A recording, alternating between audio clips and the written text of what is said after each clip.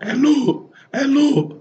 Welcome to lesson 3 of our lesson, Introduction to Rapid Application Development using SQL Server and ASP.NET Maker. I am Benjamin Fadino. In this third lesson, we are going to learn how to create the database.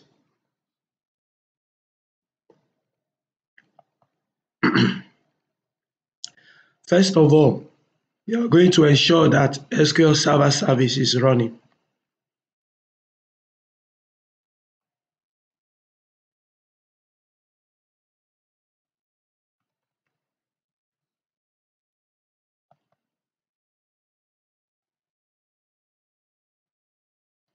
So I scroll down, I look for the instance of SQL Server that we are going to connect to, which is Ibukolowa. Okay, you can see it's in the running state. So therefore, we can go ahead and connect to it.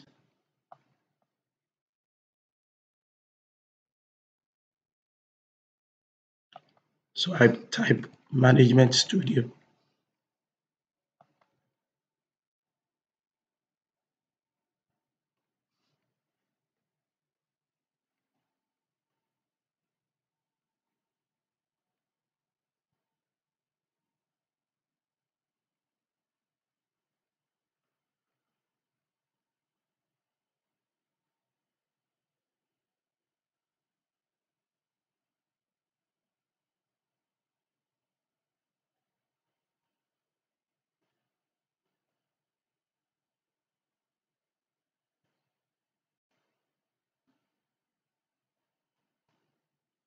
I'm going to connect to the database engine using Windows authentication.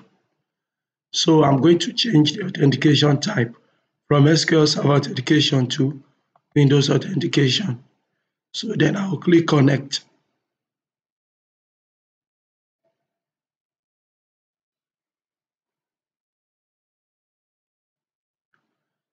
Now to create our database, I'll right click on the databases folder in Object Explorer. I'll right click on the databases folder in Object Explorer. Then I'll click on New Database.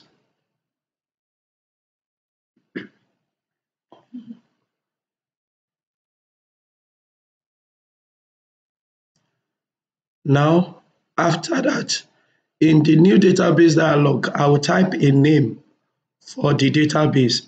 In this case, the name of the new database will be Moyik Bank DB.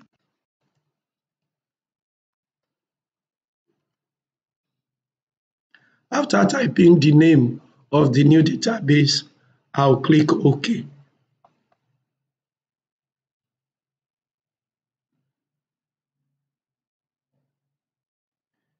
Now, I'm going to expand the databases folder.